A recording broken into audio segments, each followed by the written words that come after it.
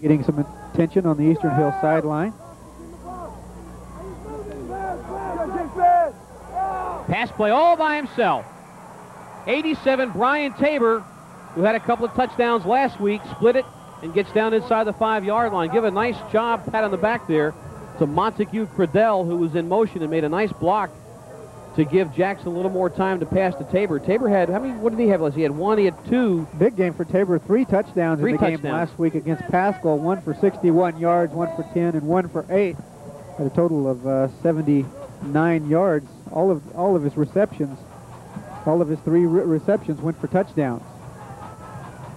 And now the Cougars knocking on the Highlanders' door. And a touchdown for Western Hills.